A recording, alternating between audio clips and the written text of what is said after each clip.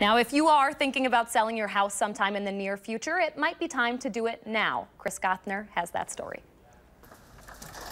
Leanne Lebo is in the housing market looking to sell her Fitchburg home. We're looking for a move closer to my husband's job, so looking to move to Colorado. For most people looking to sell, the market can't get much better.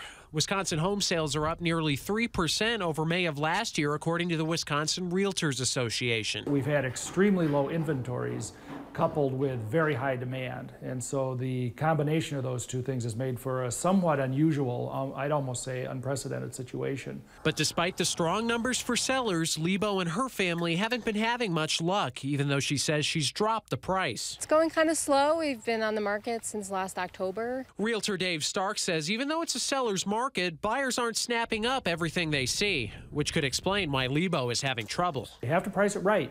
Otherwise, you can find yourself sitting, and if you go beyond 60 days, buyers start to assume that there's some problem. Otherwise, it would have sold, and so they don't look at it as closely as they probably should. He says buyers often focus their attention not necessarily on the newest house, but on the newest listed house. But those new listings can't pop up fast enough for Dane County's high demand. If you took all the inventory that's on the market right now, it would take between 2 and 2.5 months to sell it all out.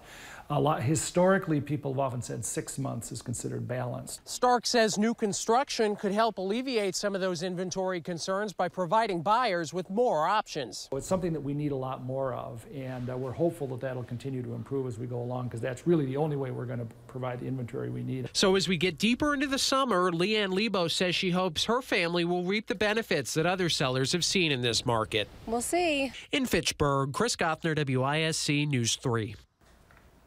The realtor says if you're looking to buy a house in this seller's market, the best bet right now is to be patient and persistent.